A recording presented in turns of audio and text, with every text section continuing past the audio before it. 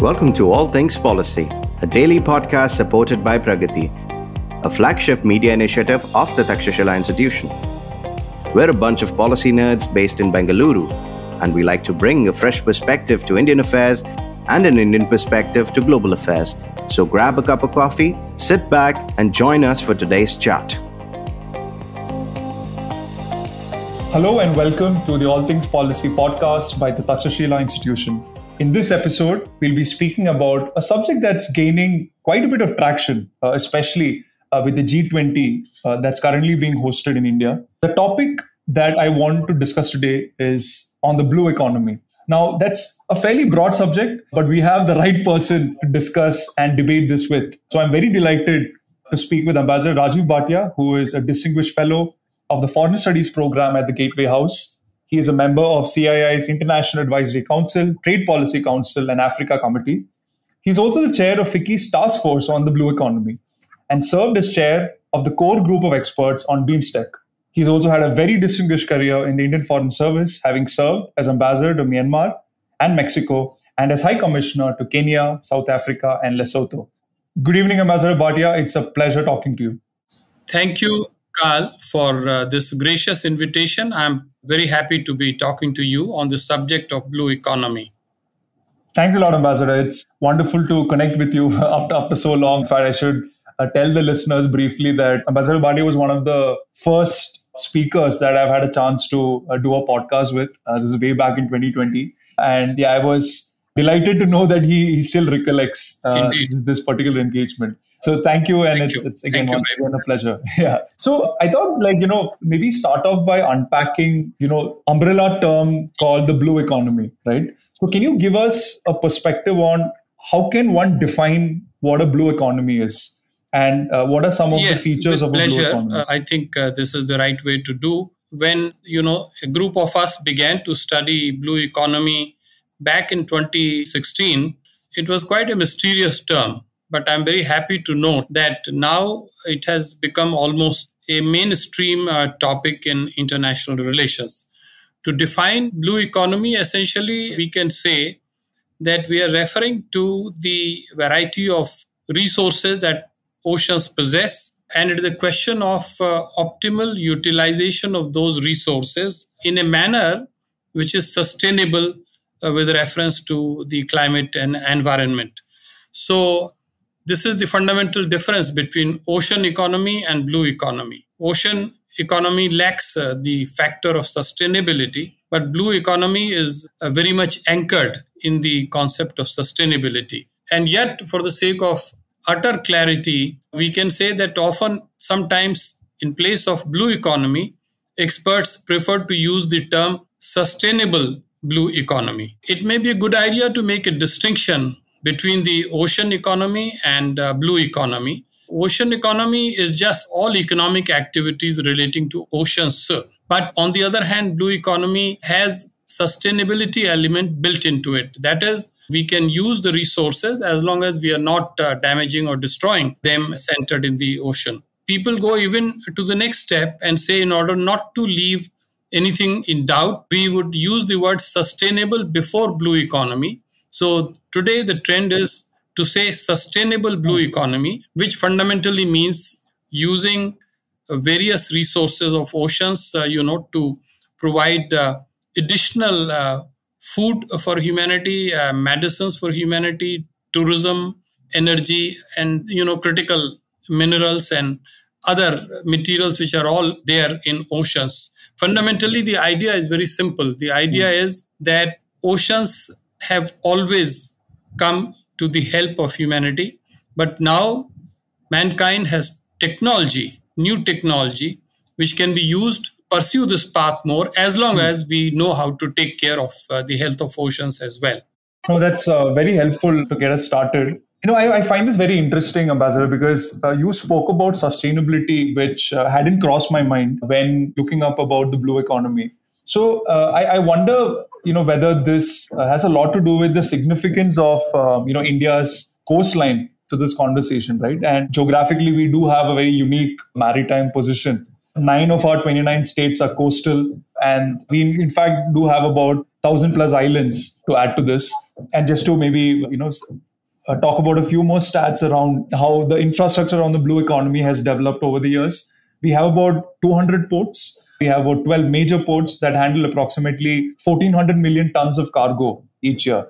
And I did take note that infrastructure and logistics is a very important part of the blue economy conversations that the G20 has been having. If you could maybe give us a sense of how India is looking at the blue economy and its approach towards a national policy on the blue economy. I think sometime last year, there was a draft policy that was released for consultation. And I'm sure you would have your views on that, which we'd love to hear.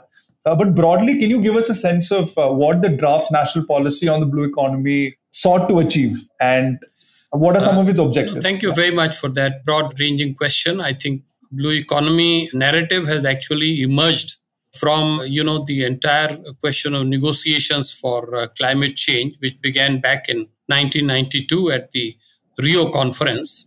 But really, it picked up in this century, and in terms of international negotiations, from 2012 onwards, blue economy has become a subject that stands on its own. So in that context, if we shift our focus on India, we recognize that in the previous century, particularly until about 1980s, Indian policymakers used to be accused of being sea blind. History ensured that we always looked at threats to national security coming from the north or the west, and oceans were not seen to be the source of threat, and therefore they could be ignored. But all that began to change before the century ended. And in the last 20 years, I think Indian policy is taking into account more and more the factor of maritime dimensions. So it was in this context, I think I can say in all objectivity, that the present government, since the middle of the last decade, began to focus on designing a maritime strategy and also a blue economy policy. They set up a special group under the auspices of the Economic Advisory Council of the Prime Minister, and this was run by the Niti Aayog. They gathered together a large number of various area experts, and through lengthy deliberations, they came up with this draft blue economy policy. This was during the COVID period.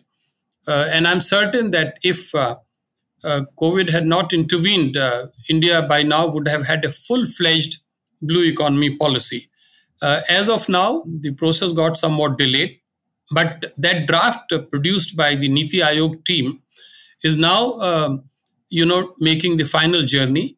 The decision was that Ministry of Earth Sciences will serve as the coordinating mechanism or the coordinating ministry. They have sought views from public and government stakeholders. They are incorporating those inputs into the draft, and I think very soon they will go to the government for final clearance, and we are looking forward to the day when we have a full-scale economic policy. Now, very quickly, in terms of elements, I think the basic idea is that the blue economy will become a major dimension of India's economic strategy. The plan is that this domain should be used to accelerate India's development towards being a developed nation. And for this, they have thought it necessary that there has to be a very close integrated policy coordination approach among, about a dozen or more players within the government. Several ministries are involved,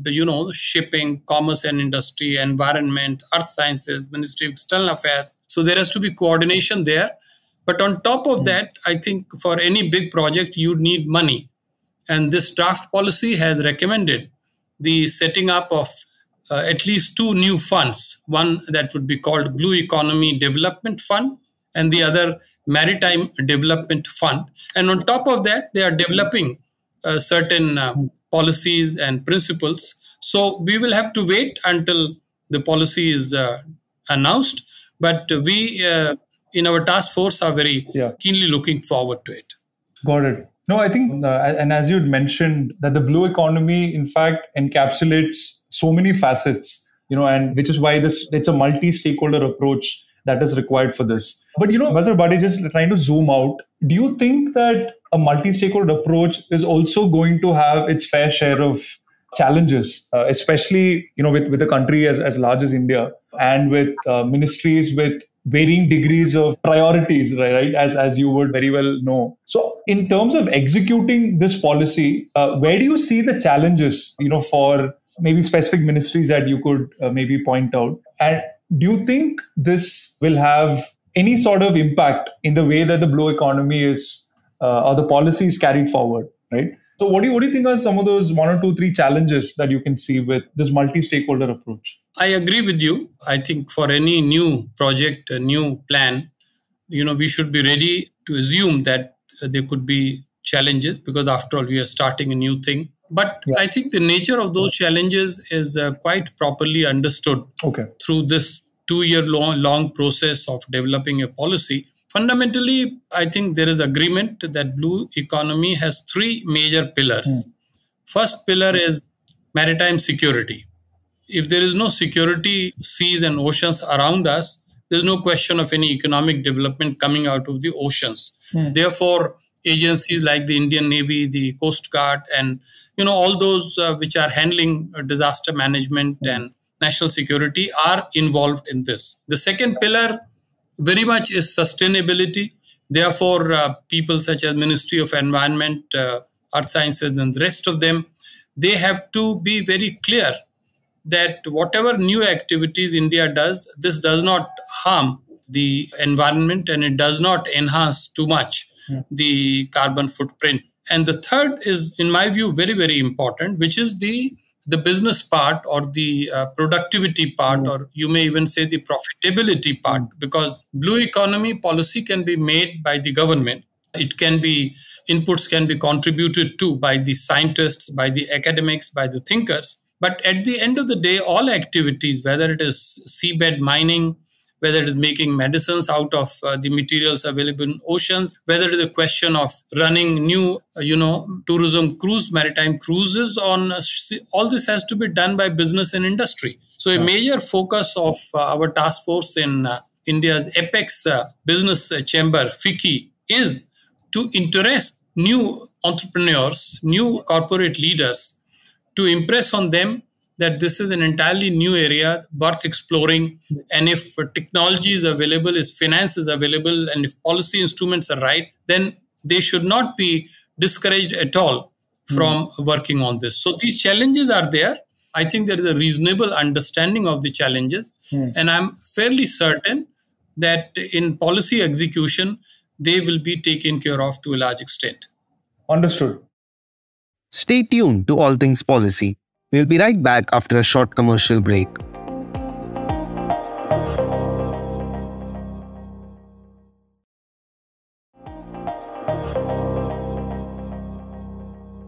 I think that sort of clears the air in terms of how this policy is going to be laid out. And I think it's interesting that you pointed out the role of the corporate sector in this, because at the end of the day, you want the industry to be on board with some of these ideas. As you know, the state capacity in India is limited in some respects, whereas it has a fairly, sufficient capacity in other areas. So it's always helpful to have the corporate sector sort of pitch in.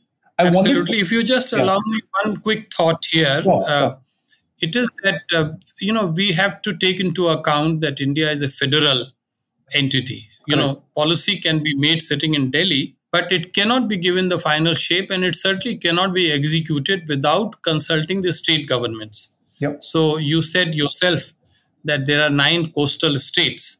So at the level of the coastal states and even at the ground level, which is the local level, there is a need for consultation, there is a need for engagement, there is a need for dialogue, so that as the policies are developed, they are fully understood and supported by the state governments and by the local authorities, local stakeholders. For example, fishing communities in Kerala or Andhra, all of them will have to be involved. Only then you can have the maximum impact of a blue economy. Got it. This actually brings me to, and since you spoke about this in the context of the Indian efforts in strengthening its blue economy advantages, I wanted to just pivot to the G20 and how the G20 as a forum is looking at the blue economy. And I'm also aware that you had recently attended the Ocean 20 dialogue that happened in Mumbai. So can you maybe give us some insights from the dialogue on how the G20 is imagining the blue economy, and what are some of the opportunities for India to collaborate with other countries? Yes, this is a very pertinent question. I'm very happy that you have put it to me. I was invited by Ministry of Environment, which was the host ministry for Oceans 20 conference, to be there on the recent Sunday in Mumbai.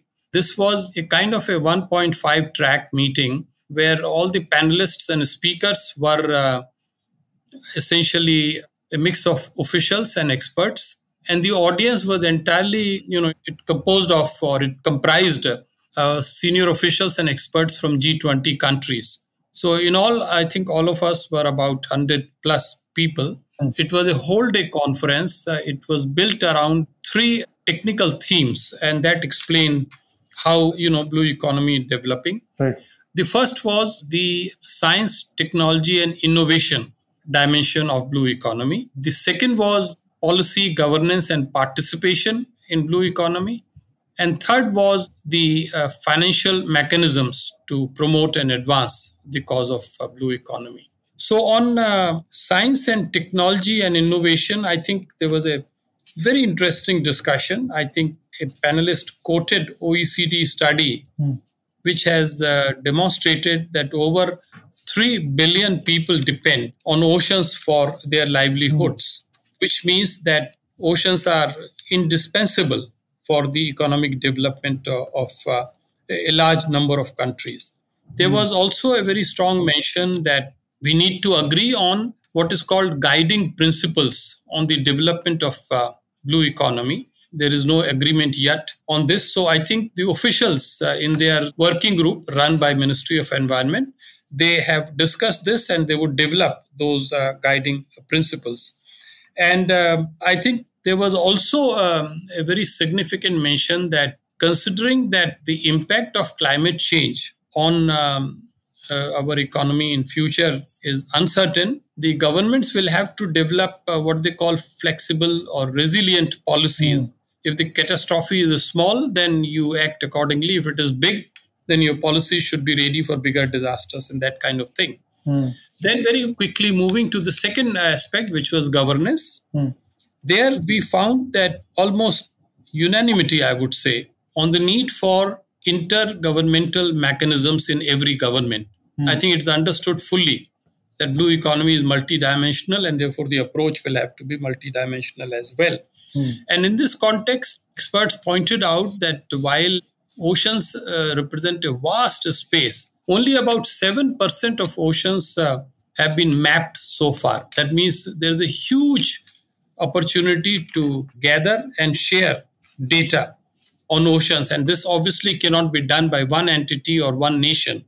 And therefore, G20 cooperation in this field is absolutely essential. Critical. Yeah. And finally, on the third element, which is finance, it was very interesting, Carl, that, while broader public perception is where is the money going to come from for new blue economy activities, experts pointed out that actually there is enough money for green economy or for green projects, and they all can be used for blue economy or blue projects. Okay. So experts believe that there is adequate money.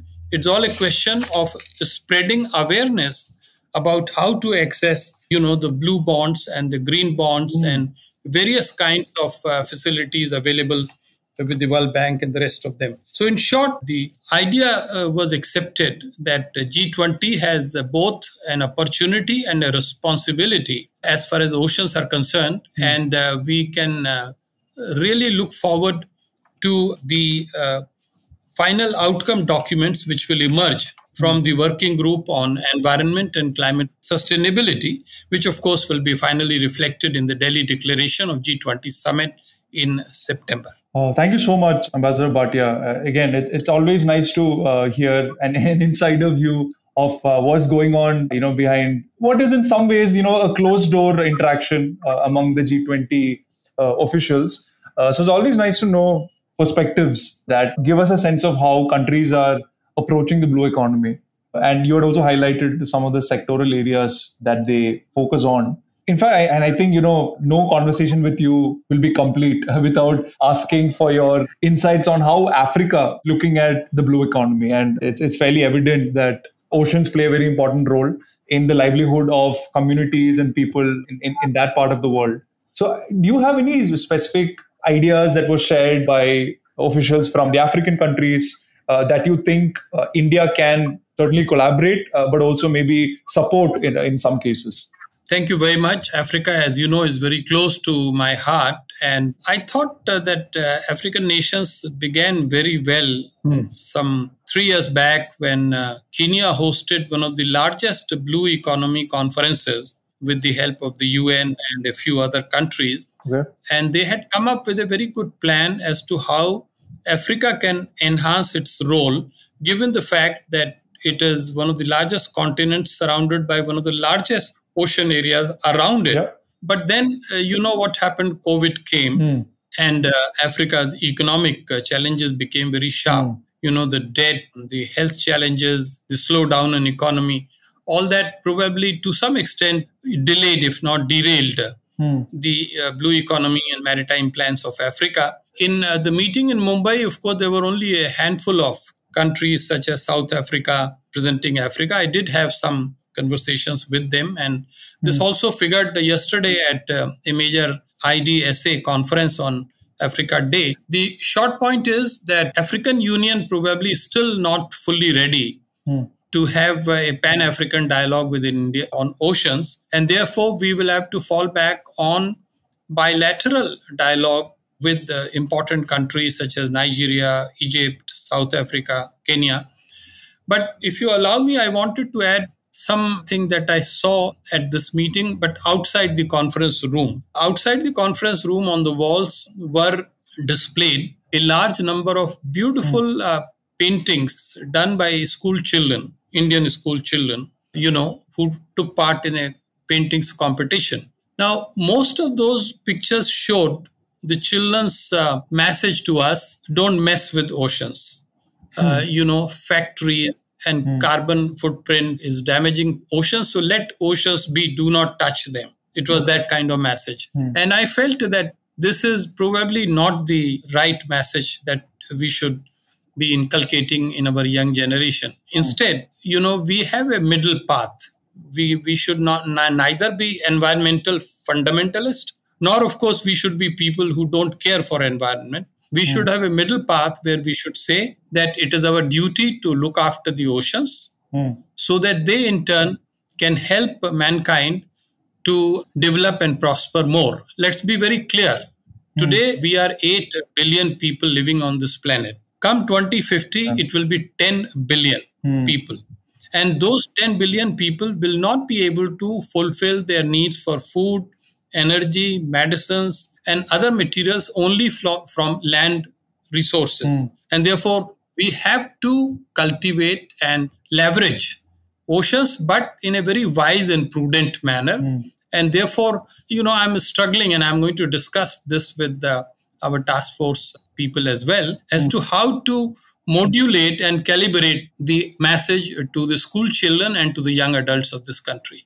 Absolutely, Ambassador. And I think I couldn't have come up with a better note to end this podcast. But thank you so much for taking the time to share with us your observations from the Blue Economy conversations, both at a national level and also as part of the G20. And I hope to speak to you soon once we have the national policy release. So we'll stay in touch. Thank you so much.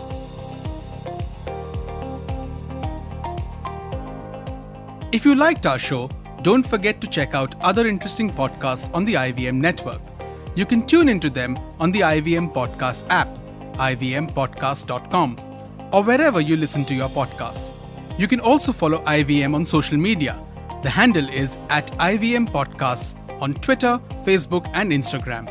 And hey, if you'd like to dive into Takshashila's research on technology, strategy, and economic affairs, check us out at our Twitter handle @Takshashila INST or our website takshashila.org.in.